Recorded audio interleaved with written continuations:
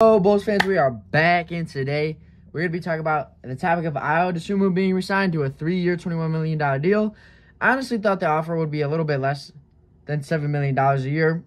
In my opinion, I thought it was going to be less. But $7 million a year is not a big chunk of the money that we have, and I don't think it's a bad offer at all. And I think that it was a good offer.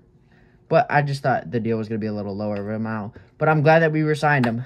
And I just want to rep the shirt. So show y'all the shirt. Yeah. All right, but let's talk about this and get into the topic. I had an amazing first year coming in and filling in the starting point guard spot after Zoe got hurt. And we didn't know his timeline or how long it was going to be until he came back.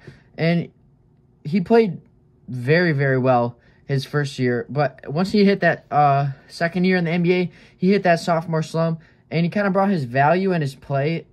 They all went kind of downhill, and nothing really went his way last year.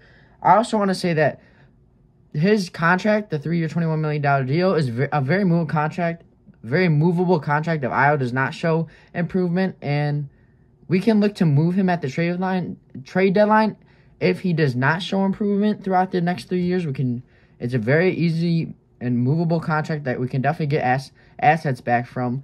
But let's talk a little bit about what he averaged from year 1 to year 2. Year 1, he had about 9 points per game, about 3 rebounds per game, 3.5 assists per game, shot 37.6% from 3, which is a pretty good clip from the 3-point range. Year 2, 8 points per game, about 3 rebounds per game, 2.5 assists per game, 31.2% from the 3-point range. So, as you can tell, the numbers went down. Everything kind of went down.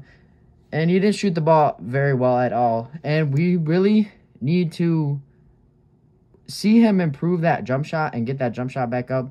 And I think that he can do that, but he's going to have to really prove to the front office what he can do. And he's really going to have to carve minutes for himself because he got the starting point guard spot because of Zoe's injury. And we didn't really have guards back then or like backup guards or anything or a guard that could fill in that starting point guard spot.